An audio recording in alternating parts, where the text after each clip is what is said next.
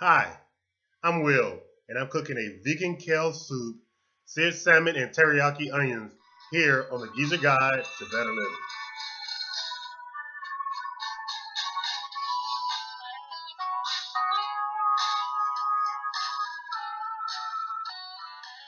The goal is always to try to strive to eat better, and vegan seems to be a good way to go.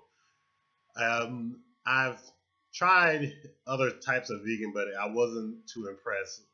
But I kept seeing this recipe over and over again on the internet, so I said that I would try to do it my way, and maybe I would like it. So I'm going to show you how I did it, and I end up liking it. These are the ingredients you will need to start off your soup.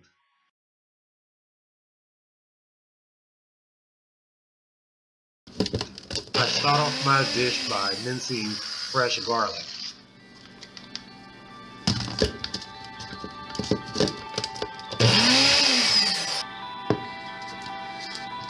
So we're going to need about 2 tablespoons.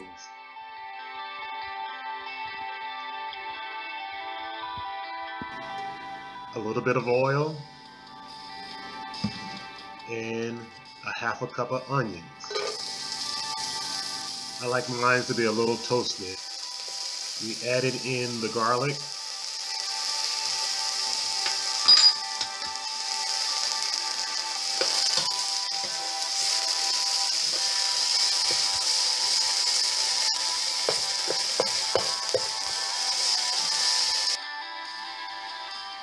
Okay, a cup of sweet potato diced and cooked.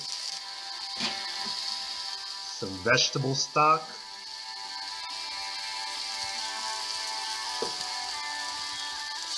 And we also going to add in the almond milk. We'll do 2 cups of both. Cover and simmer.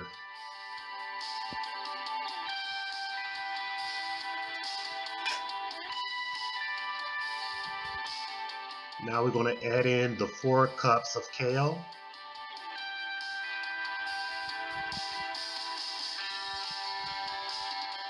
Make sure you remove the stems of the kale. Submerge it into the liquid so that it will wilt.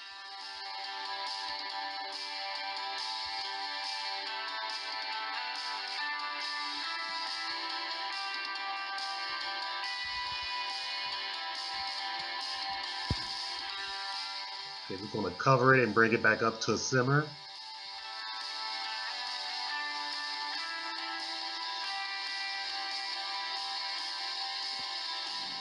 And once the kale has wilted, we're going to turn it off and let it sit to cool.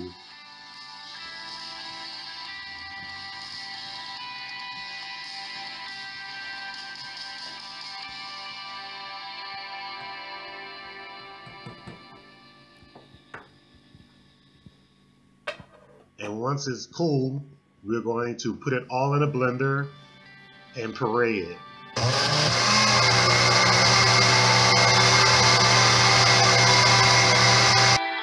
And back into the pot it goes.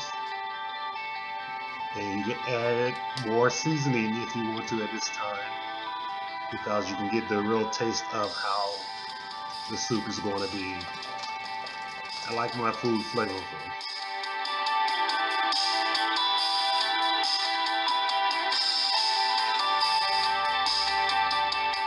So I let this simmer for about 5 to 10 minutes.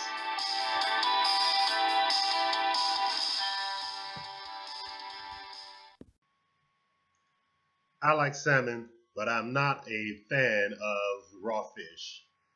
I like my hot food hot and my cold food cold. So fish, I have to say that I think that it should be warm.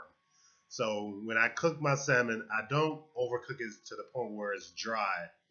I always like that thin piece of pink like you do with a steak in the middle. So I just sear the sides and then I leave the inside hot and I can enjoy it that way. So we're going to sear our salmon in some olive oil. about 5 to 7 minutes on each side.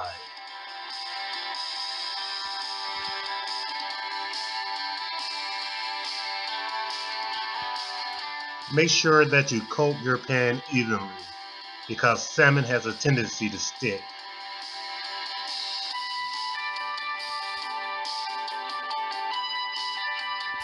I'm going to place it in here for 7 minutes, and while it's cooking, I'm going to start preparing the onions.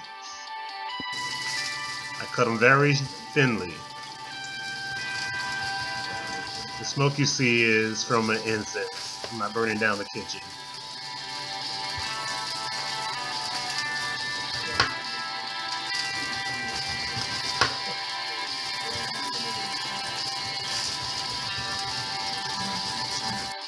So that's about 7 minutes, and we're going to turn it.